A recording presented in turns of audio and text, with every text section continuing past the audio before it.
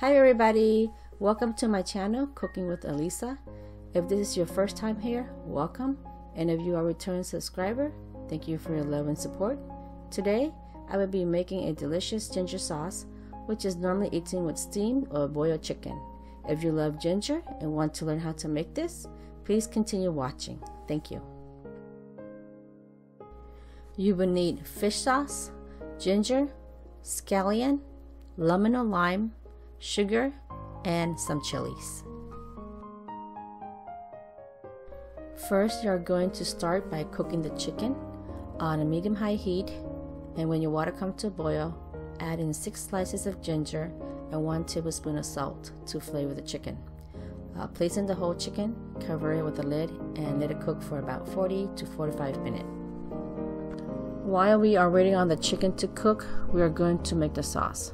First, start by chopping up the ginger and scallion, and then in a medium-sized bowl, add all the ingredients together. Add in the fish sauce, sugar, ginger, scallion, and then you're going to roll and press down the lemon to build up more juice. Cut it, remove any seed, squeeze it in your bowl, and then after that, stir it until all the sugar dissolves. Cut up the chili, add it, and then now your sauce is done and ready to be enjoyed. So by the time you finish making your sauce and clean it up, the chicken is ready. Remove the chicken from the pot, run it under cold water to stop the cooking process and let it cool down. Drain the water out, and then start chopping up all your chicken to small pieces and put it on a plate, and then your chicken is ready to be enjoyed with your ginger sauce.